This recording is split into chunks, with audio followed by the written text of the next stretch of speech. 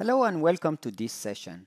In the previous video, we discussed that one of the most important inputs into a comparable company analysis or multiples valuation is the LTM or last 12-month data computations. We saw that the LTM data is not provided in the financial statements, and we learned how to compute it using only one annual and one quarterly filings. So that is the LTM computations, and if you have not watched it, I have provided the link in the description so you can watch that one first and then come back and watch this video. The main point of using the LTM data is to use the most currently available data in constructing the multiples. There is another important method and data manipulation you may need to do before you actually start constructing your multiples. And that method is called calendarization. We need to calendarize the data in order to make sure that we are comparing companies for exactly the same period. As it will be clear soon, the last 12-month numbers for two companies that are reporting financials based on two different cycles are not telling us the relevant numbers for exactly the same periods. For example, assume that we are valuing Amazon that reports for the fiscal year ended December 31st, the same as calendar year. Also assume that as a comparable company, you are using Walmart that its fiscal year ends on January 31st instead of December 31st. Now let's go and see if we compute the LTM data for these two companies, what will happen. Let's start with Amazon, which is the company we are valuing. Assume that we are now on December 2019 and the third quarterly filing for 2019 is out, but of course not the annual filing yet. To get the LTM data, as discussed in the previous video, we get the data for previous fiscal year, that is coming from the most recent annual filing, and then we add the year-to-date data from the most recent quarterly filing, and then deduct the year-to-date data for the prior year.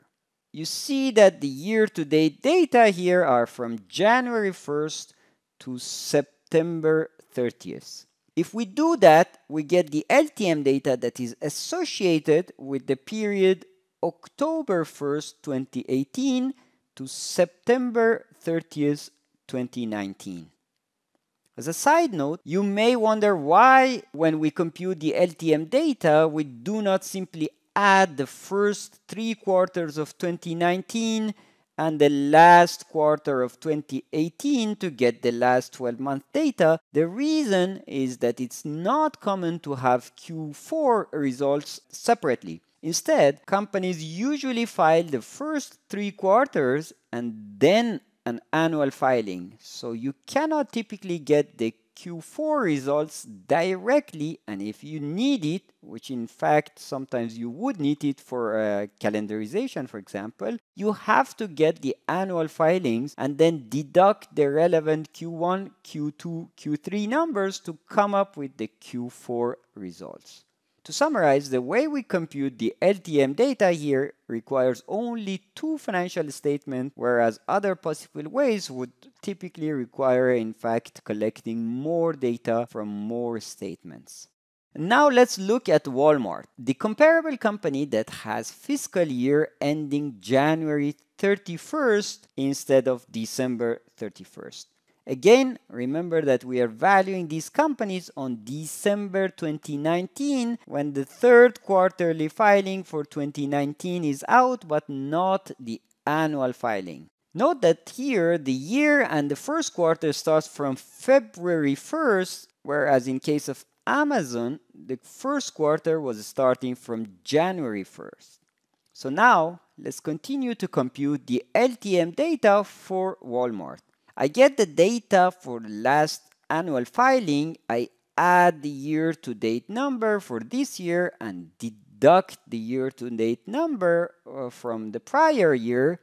It gives me the last 12-month data, but as you see, it's for the period November 1st, 2018 to October 30th, 2019, which is not exactly the same as the one from Amazon, although in both cases we are computing the numbers for the past 4 quarterly filings. The reason is exactly because these companies have different cycles for reporting. For example, the third quarter 2019 for Amazon is reporting for July, August, and September, while the Q3 numbers for Walmart is reporting numbers for August, September, October. So you may wonder if that could be an issue or not. Well, it could be definitely an issue. Assume that the month of October is a very important month for these companies and their earnings. And assume that October 2018 was a really bad month, but October 2019 was an extremely good month for these businesses. Your LTM number from Amazon includes October 2018, which was the bad year, and exclude October 2019, which was an extremely good year. The opposite is true for Walmart. October 2018, which was a bad year, is excluded from the LTM computation, but October 2019, which was a good month, is included in the computation. So even if the earnings of the two companies are exactly equal to each other month by month, the LTM numbers we will be computing would be different because they are for different periods. To fix this issue, we will have to calendarize the numbers. Calendarization would adjust financial ending dates for the comps to be consistent with that of the company you are valuing. Since we are valuing Amazon here, I would need to adjust the ending dates for Walmart to be consistent and to be the same as Amazon.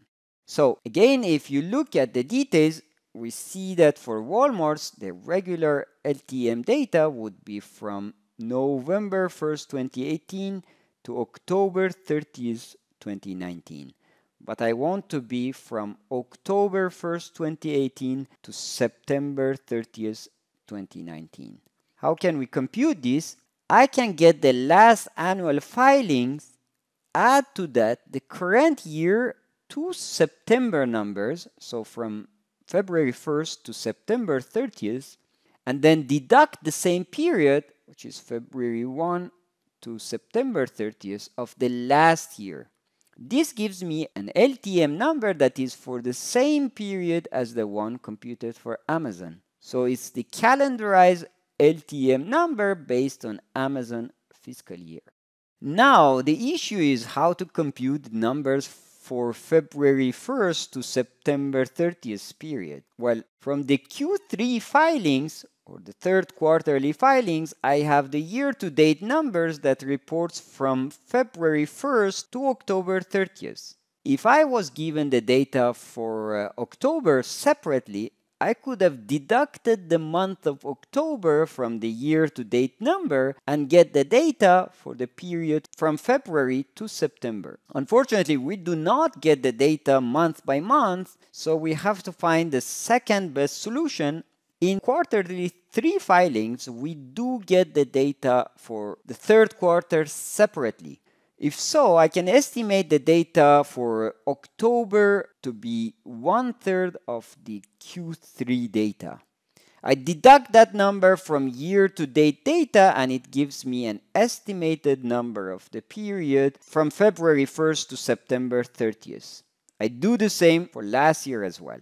Note that in this setup, I still only need one annual filing, which is for the year 2018, and the Q3 filings for each company.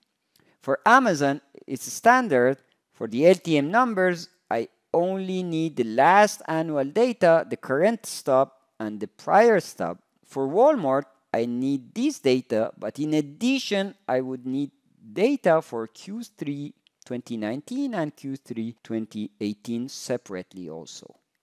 Now let's go and get these numbers from the actual filings of the two companies and compute the calendarized LTM earnings per share, for example. Let's start with the easy one, Amazon. I go to the annual filings for 2018 and find the reported financial statements. Diluted earnings per share is reported to be 2014 for the year 2018. I add this number in my Excel sheet. Okay.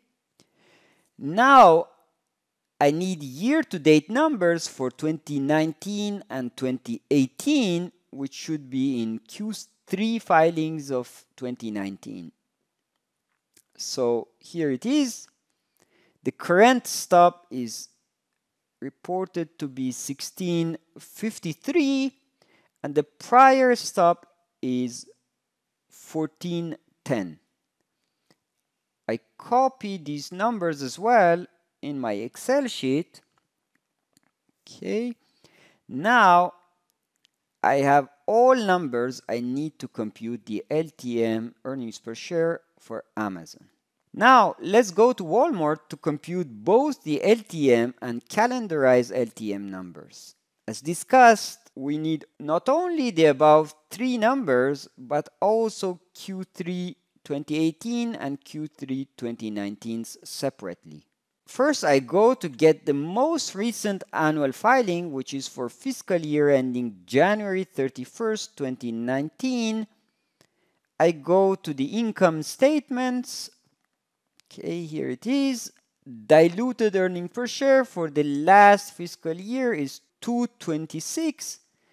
You should be careful not to be confused by year mentioned above. We get the number below 2019, but this is for fiscal year ending January 31st, 2019, which is in fact reporting earnings of year 2018 mostly. Since this is reporting earnings from February 2018 to the end of January 2019.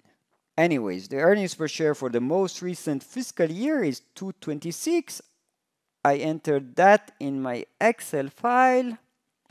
Okay, now I need to go to the Q3 filings for 2019. There I can get both the year-to-date numbers for 2018 and 2019, and also Q3 numbers for 2019 and 2018. Okay, here I have all the information I need. First, I needed the year-to-date numbers for 2019 and 2018. These are given in the last two columns, and they are 374 and 101. Okay, I entered these numbers in my Excel file as well. The last two numbers I need are the earnings per share for Q3 2019 and 2018. These are given in the first two columns respectively. As you see, diluted earnings per share numbers are 115 and 0.58 for the last 3 months ended October 31st, which is the Q3 2019 for Walmart. I entered these numbers in Excel too, and now I am done with all the inputs I needed. To compute the LTM earnings per share numbers for Amazon, I start with the last annual filing, add to it the year-to-date from 2019, and deduct the year-to-date number for 2018, and I get the LTM diluted earnings per share of $22.57. Now let's go to compute the LTM data for Walmart the same way.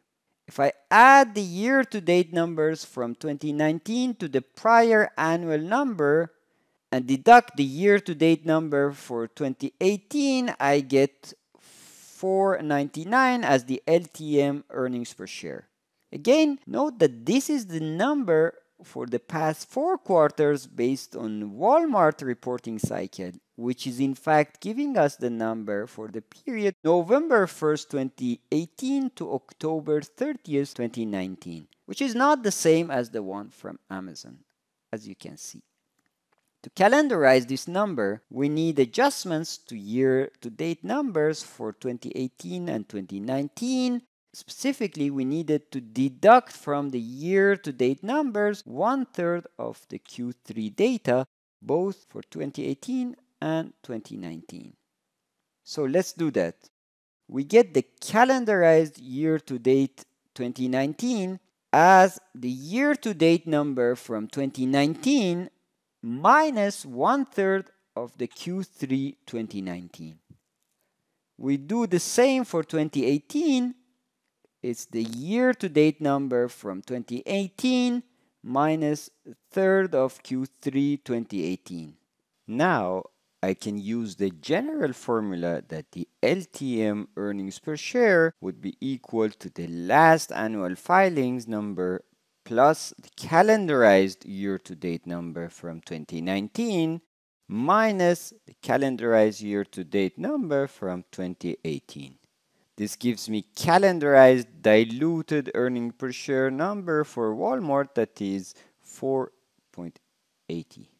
As you see, the calendarized earnings per share for Walmart is less than its LTM number. The reason is that, as you see, Q3 2018 has been a bad year, while Q3 2019 has been a good year for Walmart. When we calendarize here, we're essentially pushing the numbers for Walmart back on time, and since Q3 2018 was worse than Q3 2019, by pushing backwards, Walmart's earnings looks worse. So you can test that if Q3 2018 number was the same as Q3 2019, the LTM and calendarized LTM would have been the same, as you can see. With the similar logic, if Q3 2018 was higher than Q3 2019, everything else equal, we would have got a calendarized LTM number for Walmart that is higher than its LTM number. So all in all, calendarization could make one company looks either better, worse, or not much different.